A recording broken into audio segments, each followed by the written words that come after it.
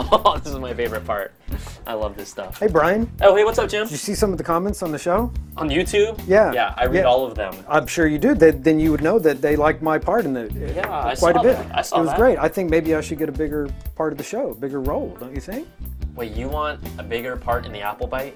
Well, yeah. I mean, look at some of these comments. They're great. They're great. It's like, oh, he's fantastic. He's my hero, and they want to see more of me. Okay, yeah, right? yeah. You know what? Yeah, let's do that. Yeah. Really? Yeah, sure, Jim. All right. Great. Okay.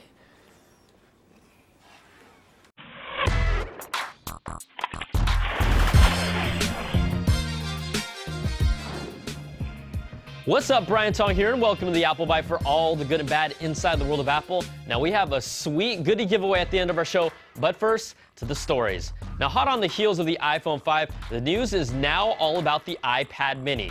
According to the Wall Street Journal, Apple has started mass production of the new iPad mini. My own sources confirmed the same information, and Mako Takara reported earlier in the week that Foxconn's facilities had started production in Brazil.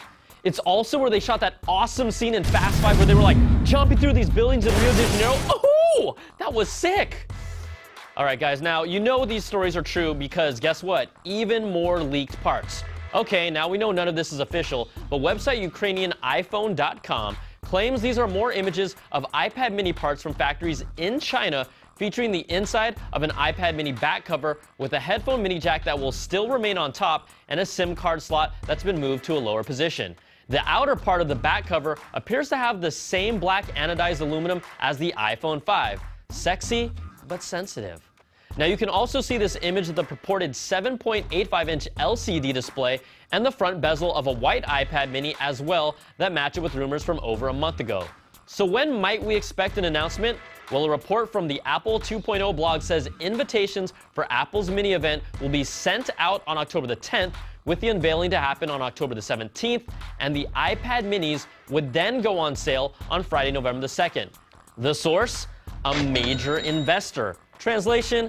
A really, really rich guy who's trying to drive up his stock. Now, we're expecting an announcement this year, but if Apple is selling the new 4-inch screen iPod Touch with 32 gigs for $299, what are they going to sell an iPad mini for? $299, $349, even if the other competitors in the 7-inch space are $199? Well, we'll see, and you can be sure we'll be all over the iPad mini news like stripes on a zebra. But let's not forget about the iPhone 5. Now, a lot of you weren't really happy with what I said last week. For example, Matthew writes in with, hey, this is the Apple Byte. Why don't you just quit the show or just call it the Samsung Byte? Go buy a Galaxy S3 already. Okay, I think I'll just quit. Now, Elsbeth on Twitter says, I want to cuss you out. What'd you say about the Galaxy S3? We're Team iPhone over here. Actually, I'm Team Edward. Now, on a more positive, unrelated note, an anonymous viewer writes in with this. After finding my iPod Touch all wet multiple times today, I caught my 2-year-old licking the screen. She won't confess to learning to lick the screen from you, but since we watch the Apple Byte every week, it is likely she has picked up this behavior from you. Mission accomplished. All right, guys, Apple Biters, see, some of you guys get crazy, like way too crazy. I didn't say the S3 was the best phone. That always comes down to what you want in a phone, not me. But it's absolutely really the most innovative phone right now. Just deal with it. Unfortunately, it doesn't get any better with the latest iPhone 5 scandal called Purplegate. This is where a purple haze or purple flares appear when you point the camera towards the sun or bright lights. Have you guys seen this effect on your pictures? Well, some photography experts have speculated that the new sapphire glass covering on the iPhone's camera might be the culprit. Can we just throw a bad apple out already? Now, picture comparisons clearly show the effect, and Apple had an official response for one Gizmodo reader recommending her to angle the camera away from the bright light source, which implies that you might be holding it wrong. Now, Apple also says the purple flare is considered normal behavior for the iPhone 5's camera. Well, at least I won't have to use Instagram filters anymore. Now, you guys probably heard Apple CEO Tim Cook made a public apology for Apple's poor maps right after last week's beatdown of a show from us, so clearly he watches the Apple Byte. I can't think of a better reason of getting up in the morning.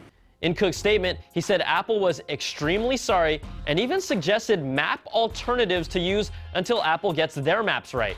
Now, Apple even created a section on their App Store for them. Some of you wrote in to try using Bing Maps or MapQuest alongside the other alternatives we gave, but in some good news, Street View is coming to the web version of Google Maps by the time you see this, and you can use it on an iPhone or iPad at maps.google.com, so we like that. All right, guys, let's take a break to check out the app of the week.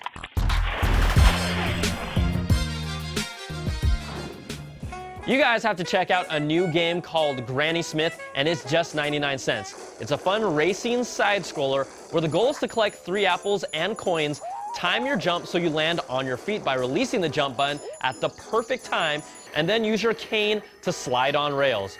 With all the coins you've collected, you can then use them to upgrade Granny Smith with gadgets like banana peels and baseballs. See, all the things your grandma actually kept in her pockets. Now, the 3D graphics have this cool Wallace and Gromit styling, and it's a refreshing, new, and unique game on iOS devices, so check it out. And finally, guys, let's do our giveaway. If you guys have an iPhone 5 and you don't want it to get all scratched up or beat up, my good friends at Spec are hooking you up, the Apple Biters, with their Pixel Skin HD and Fab Shell cases for the iPhone 5. Now, these cases are hot right now. Now, I personally have a purple case because it's my favorite color. Or because you like Justin Bieber. As long as you love me. All right, guys, well, all you have to do is watch last week's episode and name just 5 of the apps that were on my iPhone 5 screen when I opened it. Send your responses to my Twitter account at Brian Tong or email us at theapplebyte@cnet.com, and we'll randomly pick the winners and announce them on next week's show. And finally, guys, we just wanted to take a moment to acknowledge October 5th as the 1-year anniversary since Steve Jobs passed away. Now, you guys can say what you want about him, but you can't deny he was one of the greatest minds we've ever seen in technology and business. And let's be honest, our show wouldn't even exist without him. All right, guys, that's going to do it for this week's show. I'm Brian Tong. Thanks for watching. We'll catch you guys next time for another Bite of the Apple. All right, guys, that's going to do it for this week's show. I'm Brian Tong. Thanks for watching. We'll catch you guys next time for another Bite of the Apple. All right, guys, that's a wrap. Hey, Jim. Yeah. Hey, Brian. Here. Yeah. So, you know that expanded role you were talking about, you know, being on the Apple Bite a little more? What do you want? Well, I got the perfect thing for you, all right? Excellent. I'm ready. The stage needs to be swept. It's a little dirty. I'd like you to clean it up, all right? Here you go. Yeah, Thanks a lot, Jim. I'll see you next week, okay? Yeah.